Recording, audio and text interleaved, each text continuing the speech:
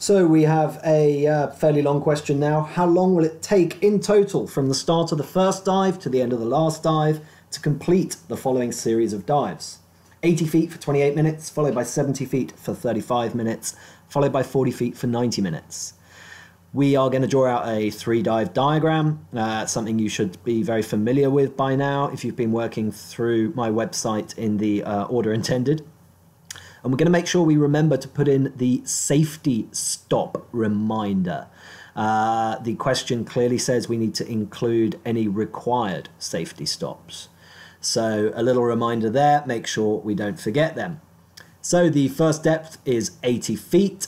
And the time of the first dive is 28 minutes.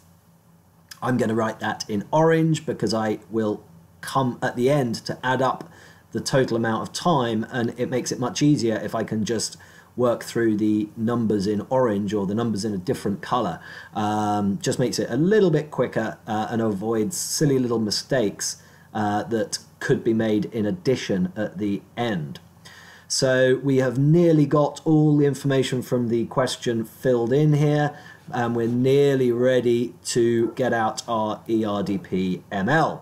So I'm going to get out the ERDPml now. We have all the information, turn the sound off, and make a decision on which mode I should start in. Well, on these types of questions, very often it's quicker to start in the surface interval mode. When you get questions like this, I would recommend that as a default you always start in the surface interval mode.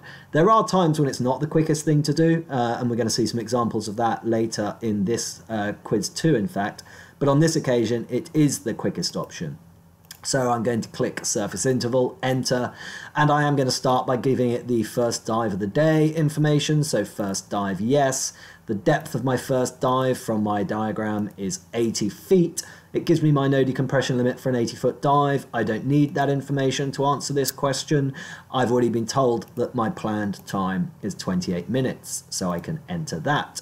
It tells me a safety stop would be required on this dive.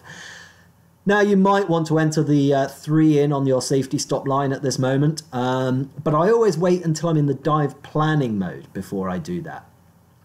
There is a reason for it, but it's complicated. You might see examples of when it's relevant later in this quiz, though. So I'm just going to click enter at this moment and enter the depth of the second dive, which is 70 feet. It tells me my adjusted no decompression limit for that dive, but I already know how long I want to go. The question gave me that information. 35 minutes, enter, and a safety stop will be required at the end of the second dive.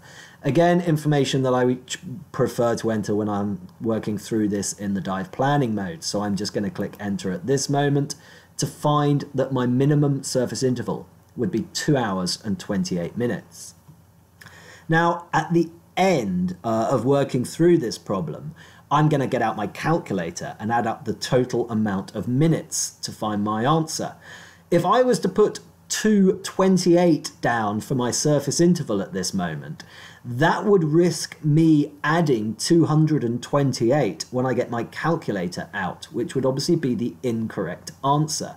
I need to work out how many minutes 2 hours and 28 minutes is and put that down so that all the numbers I've got in orange are in the same unit of measurement, as it were. So I'm going to enter 148 as my minimum surface interval to keep everything in the same unit of measurement. So now that I've got that there, I can click enter, and I actually have to change my mode. Now it is time to go into the dive planning mode. So press and hold the mode reset button and it resets itself. I'm now going to choose dive planning, enter, multi-level. It's not a multi-level dive. And I am going to now start with the first dive of the day again. So yes to first dive, enter the depth, 80 feet, enter. Tells me the no decompression limit. I can just click enter and tell it how long I'm planning on going for, 28 minutes. This is the point that, okay, it's definitely confirming you'd need to do a safety stop here. So at this moment, I would choose to write in the fact that I need to do a safety stop, enter, and then it tells me that my pressure group after this dive would be P. Now I need to click enter and give it the surface interval 2 hours and 28 minutes, and it tells me my pressure group would be A at the end of the surface interval. So I can click enter and give it the depth of the second dive and the time of the second dive, and a safety stop is required, so I'm going to fill that in as well. And now I can click enter and it tells me my pressure group at the end of that dive would be pressure group T. So now what do I need to do? I am looking at my diagram, as we always follow the diagram from left to right like this. I have pressure group T and I don't know what my surface interval is, but I do know the depth of my next dive. I need to work out this minimum surface interval. I need to go to surface interval mode. So press and hold mode reset and select surface interval mode. Enter. First dive, no.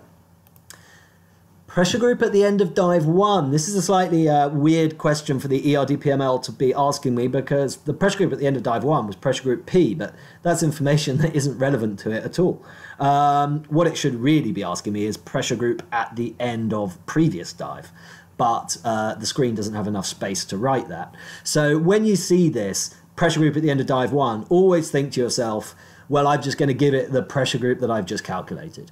So I'm going to enter T, and it now wants to know the depth of the second dive, 40 feet, and the time of the second dive, which my hand is right in the way there. Let me just get rid of that briefly. The time of the second dive is 90 minutes.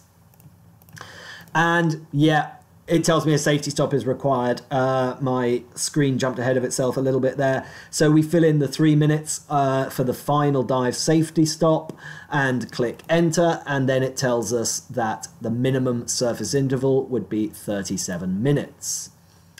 That is, in fact, all the information we need to answer this question. We can go ahead and get out our calculator and start adding up the numbers that are in orange. So with my calculator out, I will do that. So it's all these numbers here that we need to add up, and that should give us the correct answer. So let's do it. It is 28 minutes plus 3 minutes plus 148 minutes plus 35 minutes plus 3 plus 37 plus 90 plus 3. And that gives me 347 minutes. So that would be the correct answer for this question.